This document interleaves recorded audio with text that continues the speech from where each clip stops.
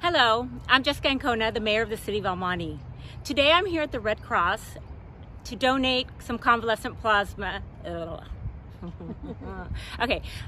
Hi, I'm Jessica Ancona, mayor of the city of El Monte. Today I am here at the Red Cross to donate convalescent plasma to help in this battle against the coronavirus. Each time a COVID-19 I hate saying survivor because I'm like, I almost didn't recovery. die. Okay. Each time a person who has recovered from COVID-19 is able to donate, each time a COVID-19 survivor is able to donate plasma, they are giving up to four patients the opportunity to quickly recover from the coronavirus.